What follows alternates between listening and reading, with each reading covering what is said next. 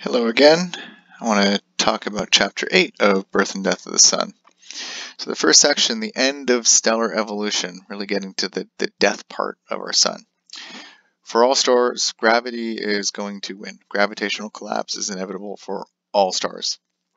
Our Sun, actually most stars, will leave behind a rather exotic form of matter. So our Sun is going to really leave behind its core. Its outer layers will be expelled into space, and that's what I mentioned in the previous video when discussing planetary nebula.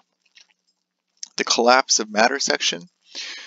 Most matter, all matter that we know, the matter that makes us, the matter we encounter every day, has its properties because of the repulsions of electrons.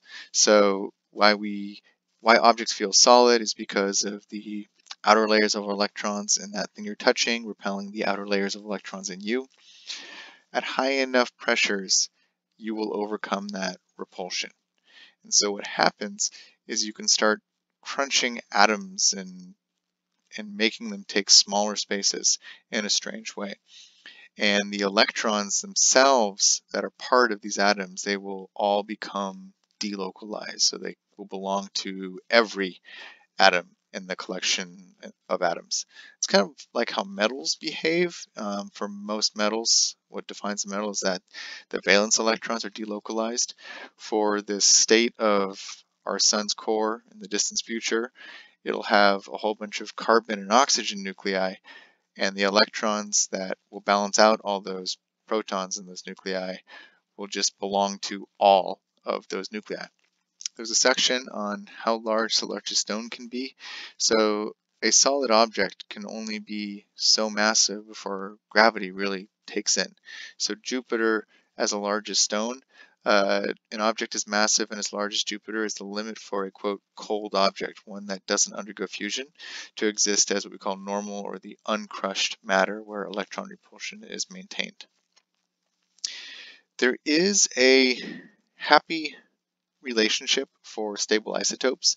Most stable isotopes have a to Z or mass number to atomic number ratio of about 2.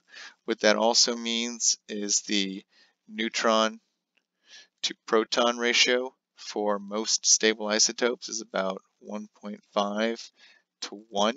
So you need about 50% more neutrons than you have protons to make a stable isotope. Though when you look at any possible isotopes for a particular element, that you will find that the exact numbers will deviate. But there is a general stable amount.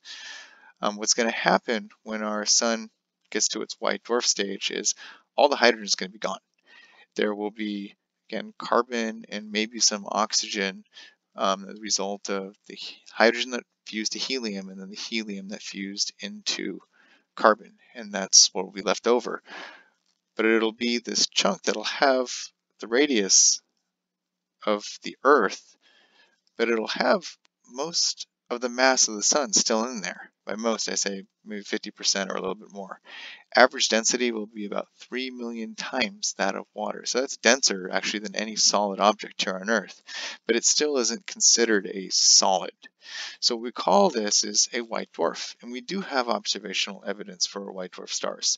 They have a white color and low luminosity, which means they are probably small. Again, considering the Stefan-Boltzmann relationship, luminosity of a star is proportional to the radius squared times temperature to the fourth.